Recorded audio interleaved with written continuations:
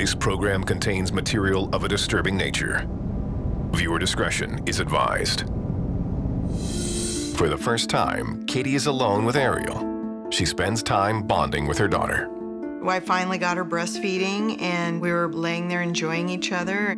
She's got these big, beautiful eyes. I started to feel just this ache in my lower abdomen. It was kind of like a cramp, but not really. Just hurt. I was not concerned about the pain and thinking, maybe it's, I just had a big baby. It's just a normal little glitch and it'll go away as I rest. But a few hours later, as Katy bathes Ariel, the pain in her belly is still there.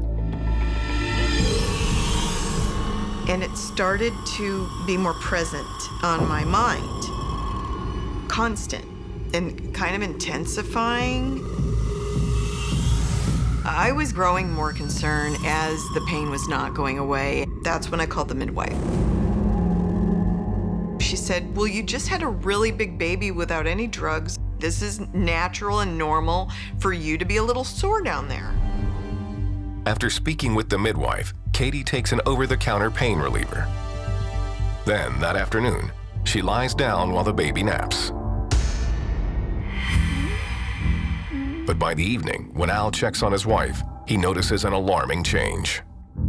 I looked at Katy, and she was starting to swell. She looked not quite like she was pregnant again, but she looked like she had put on 15 pounds in her midsection. You don't want to be paranoid, you don't want to be a hypochondriac, but I'm now concerned.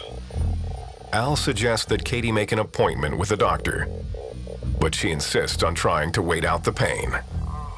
I hate hospitals, and I do not want to leave my baby. And soon, Katy's symptoms become impossible to ignore. The next morning, Al is giving a music class at the house. Katy is resting upstairs with the baby and her mother, who is visiting for the day. We got about 25 minutes into the lesson, and my mother-in-law comes out and leans into me and says, Katy wants to go to the ER. And that's very concerning. She doesn't like doctors, and now she's asking to go to the ER. The pain got more intense, and I was done. I gotta go to the hospital now. In the ER, nurses check Katy's vitals and discover her blood pressure is dropping. They were very worried right away. Something was really wrong with me. By the time Katy is transferred to a hospital bed, she is drifting in and out of consciousness. So nurses hook her up to intravenous fluids and give her a round of antibiotics. Now, with her condition worsening, Katy is placed in a medically induced coma to protect her brain. Soon after, Katy is transferred to the intensive care unit, where her case is taken over by surgeon Dr. Samir Crete.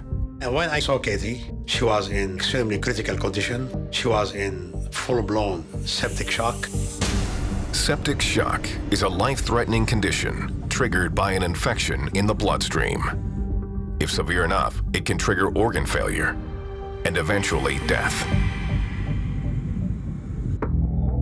Dr. Crete knows that septic shock is a sign that something is poisoning Katy's blood, and he has a theory what it could be.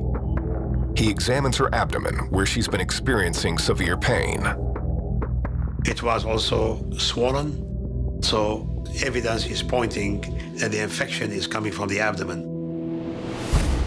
Dr. Crete and his team order a CT scan of Katy's belly. It reveals severe damage to multiple organs, requiring an immediate and extensive operation. Katy has the uterus, the ovaries, and all the colon removed. With the operation, Dr. Crete and his team can stop the infection from spreading. They're also able to identify the disease Katy has been battling. It revealed that Katy has Group A Streptococcal infection. Group A Streptococcus are bacteria commonly found in the throat and on the skin. However, inside Katy's body, the bacteria have spread to her vital organs, where they are attacking her cells, triggering her inflammation and debilitating pain. I was confused. I know you get strep in your throat. How can that be life-threatening? How could this be killing my mom right now? Strep bacteria are normally found in the throat or on the skin, but sometimes they make it past the body's normal defenses and enter the bloodstream and other tissues where they're not normally found. This situation is known as an invasive strep infection, and it can lead to several life-threatening conditions. For days after the surgery, Katy remains in critical condition in the ICU. Her daughter Amber holds vigil at her bedside. And one morning, she notices a disturbing change. So I'm in the room with my mom, telling her that when she got home, that I would paint her fingers and toes for her because we like to do nails together. It was at that point when I looked at her nails that I started noticing that my mom's fingers and toes have started to turn black. This was just so crazy. All I can think about is how fast my mom was going downhill. Doctors explain that during treatment, Katy's blood pressure dropped so severely that blood stopped flowing to her extremities. It led to a life-threatening skin disorder known as purpura fulminans. She had a serious infection in the fingers and toes. There was a lack of function.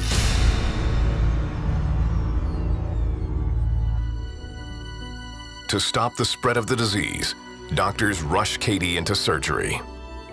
Over the course of 2 months, while Katy lies in a drug-induced coma, doctors carry out multiple operations to save her life.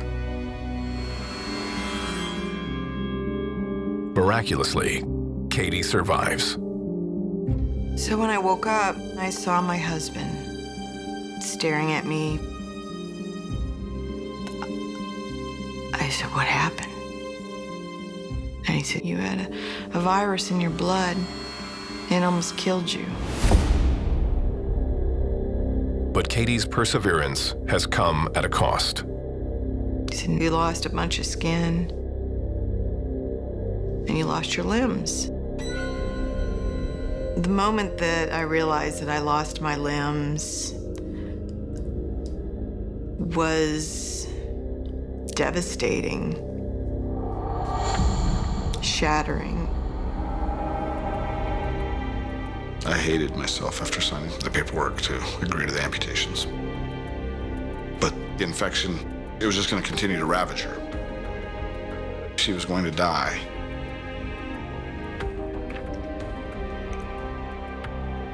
It was really hard. It was really shocking.